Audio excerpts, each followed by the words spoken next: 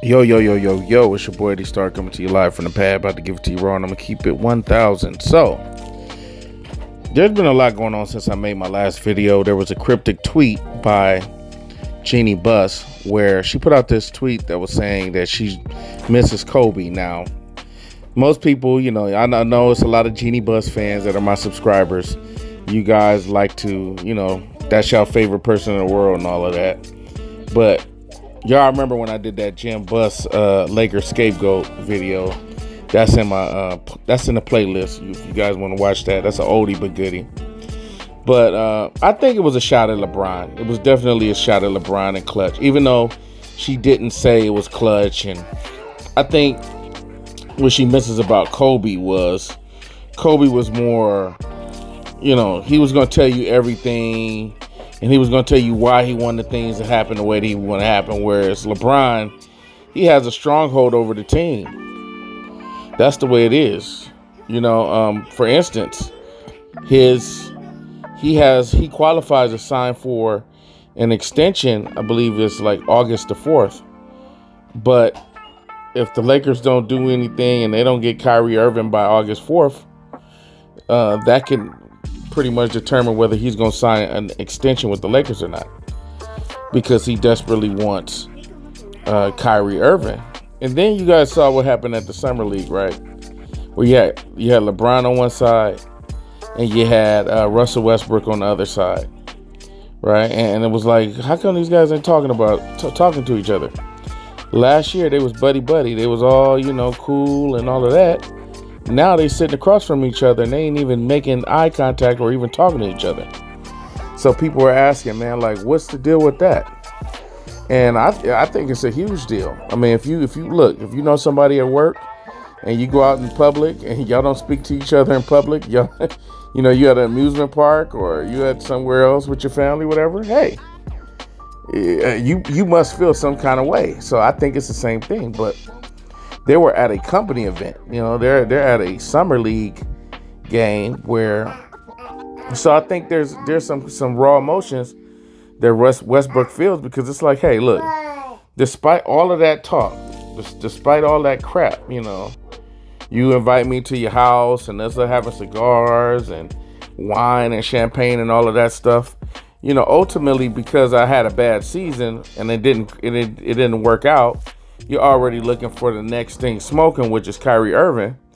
And you want Kyrie Irving on the team, which means I have to go. So if Kyrie Irving is coming to the team and I have to go, this is a disaster, because I just basically chopped it up with Darvin Ham. And y'all heard about the things at Darvin Ham, but I think that's a little bit, it's cap. It's like, oh, I'm going to have him play defense, and oh, I'm going to have, that was part of him getting the job. They wanted to know, hey, look, just in case we don't have a trade lined up and all else fails, can you take Russell Westbrook and transform him? And could you be the Russell Westbrook whisperer to kind of get him back on track to where, he balls out?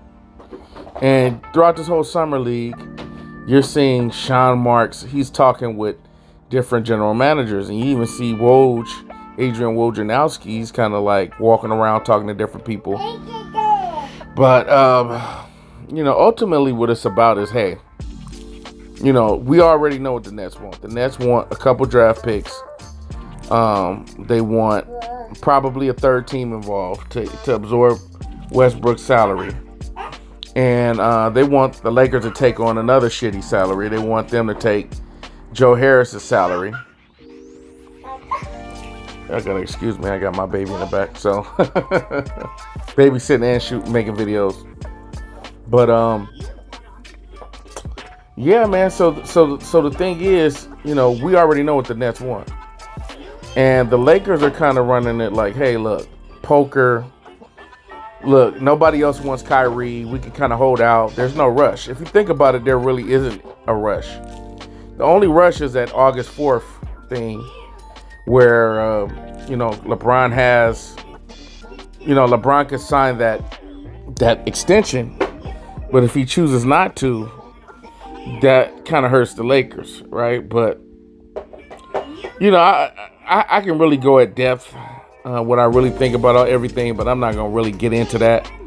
But long story short, I think that we do need to sign Kyrie. I do think we need to make the moves necessary to get Kyrie Irving, because the picks that we have, these are like 2029, 2030.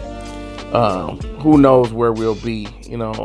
At this point, LeBron's gonna be far gone. We're no longer on the team. So,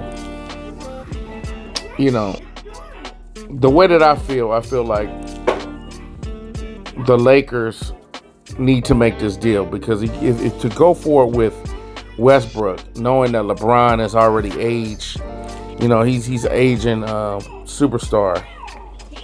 You gotta do what you gotta do. And I forgot, man, Scottie Pippen Jr., man, this cat's balling out, man. I'm about to watch the Summer League game tonight.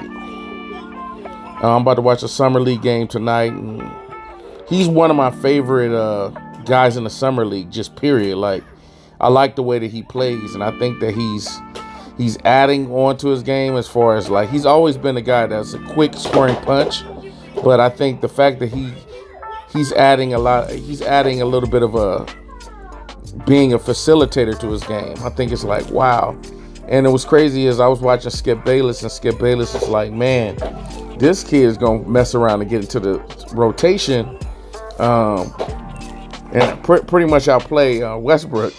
Now, I don't know about that, but he's pretty damn good, man. If you just sit and watch the Summer League games, he's pretty good, man. He's a pro. He's definitely a pro. If the Lakers don't grab him up, somebody's going to grab him up. And we also had this kid named Cole Sweeter out of Syracuse. This dude is like Mike Miller. He's a gunner. He's 6'9", and his shot is not broken. I won't get into Max Christie, but Cole Sweeter, that dude is a gunner. He's a truth. Here, come on.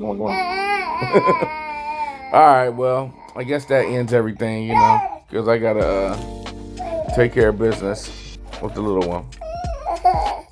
But give me your guys' thoughts, man. I mean, leave a comment below, like, let me know what you guys think of everything that's going on. I pretty much think that the Lakers need to pull the trigger. They need to make it happen, and we need to just get this thing going. But I know first things first is that the Nets are trying to trade Kevin Durant. They're trying to get him off the Bucks first. And I'm out.